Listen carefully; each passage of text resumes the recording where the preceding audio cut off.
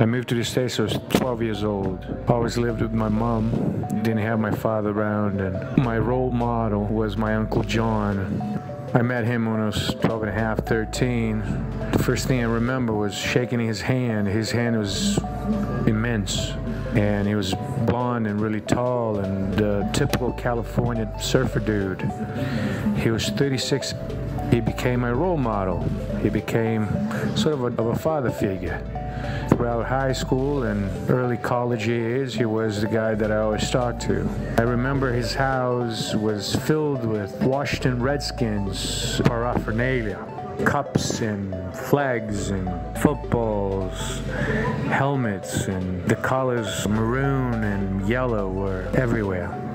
I graduated college and I went out of the country. I went to live in Poland. One day I got a phone call from John, and he says, "Rodrigo, you're the first one I'm going to tell you this." And he says, "I have cancer." I had no idea what to do. I had no idea what to say. And he was silent on the other side of the line. And so he was waiting for me to respond. And I said, "John," I said, "do you know my Wi-Fi password?" And he said, "What?" I said, "My Wi-Fi password. Do you know it?"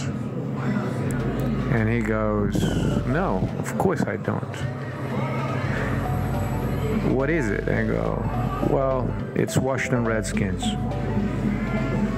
He didn't say a word, but he had one of those deep breaths, and I understood that he understood what I was trying to say. Sometimes you can say I love you without saying it.